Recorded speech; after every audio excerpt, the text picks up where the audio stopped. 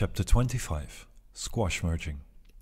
A squash merge is a merging strategy where rather than to try to merge a bunch of new commits from one branch into another, Git will instead take this bunch of new commits and stage them as a single ready-to-go commit that will have the same effect as a merge. It is essentially telling Git, "Hey Git, I did a bunch of work here in this branch. Now, can we pretend I did all of this in one sitting and just make it a single commit as if there was never a branch at all?" An example will make this more clear. But before doing so, let me quickly go back to the point before I merge. Yes, you can do that in Git. No, I won't tell you how to until a later chapter. For now, let me just quickly do that.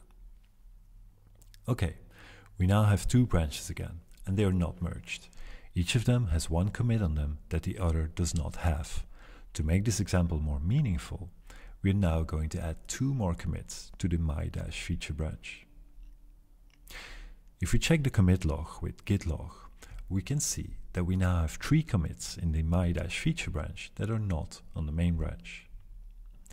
Next, we will ask Git to squash merge these commits into the main branch. To do so, we first switch to the main branch with git switch main, and then use the ---- squash flag in our merge command to tell Git we want to squash merge.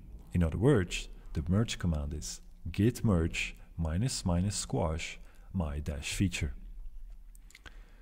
The output from Git will be explicit. It will tell us that it did not update head and it did not commit as requested. So what did it do? Well, if we run git status at this point, we'll see that it has staged changes to be committed. And if we run git log, we can see that head is still on the most recent commit of the main branch. Nothing has been changed by the merge. That is, of course, because technically we haven't really merged anything. Git has prepared the staging area in such a way that when we commit the current staging area, it will have the same effect as merging our feature branch. But no merge ever occurred. There is no empty merge commit. It looks as if all the work in the my-feature branch was done in one regular commit on the main branch. Some people prefer this way of merging. If you don't have a personal preference, you can mostly forget about squash merging. But it's good to know the option is there should you ever feel like you'd want to use it.